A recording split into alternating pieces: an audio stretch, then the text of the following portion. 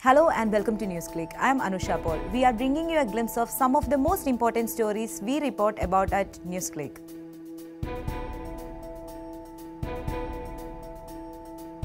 Farmers' long march to Mumbai called off after written assurance from state government. The march, which was announced to cover 40 kilometers on its first day on Thursday, was called off after the farmers had walked 13 kilometers. After deliberations with the government that lasted nearly 6 hours, the All India Kisan Sabha AIKs decided to call off its march to Mumbai on Thursday evening.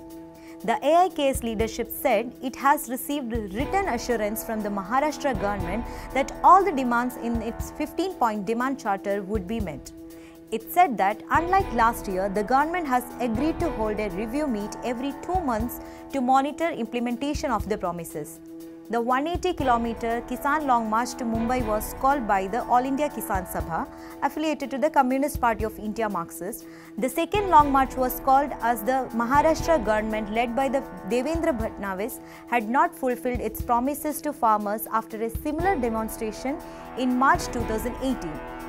The farmers' demand include immediate relief for the drought-like situation, land rights, minimum support price for crops, better water resources and a crop insurance scheme. Farmers from 23 districts across Maharashtra had joined the march, which was flagged off from Nashik to Wednesday to mark the 4th death anniversary of Govind Pansare.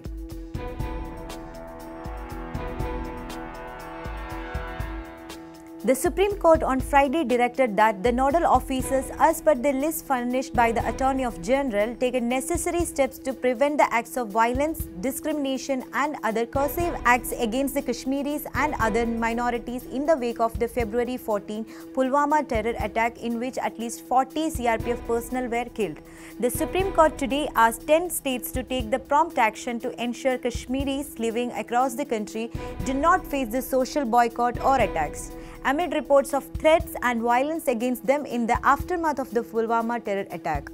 The 10 states are Jammu and Kashmir, Uttarakhand, Haryana, Uttar Pradesh, Bihar, Meghalaya, Chhattisgarh, West Bengal, Punjab and Maharashtra. The top court was hearing a petition filed by the Supreme Court advocate Tariq Adib seeking protection for Kashmiris and amid reports of harassments and attacks on them following the Pulwama terror attack. The petitioner had also mentioned the controversial tweets by the Meghalaya Governor Tathagat Roy, who endorsed a call to boycott everything Kashmiri.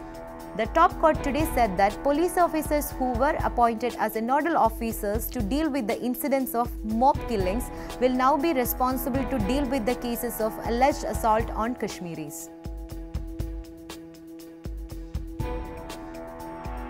Youth from across the world have been arriving at the Bolivarian Republic of Venezuela since Saturday to participate in the Che Guevara Internationalist Brigade that seeks to bring together the youth of the world in defense of the Bolivarian Revolution and to engage the meaningful exchange of experiences and struggles.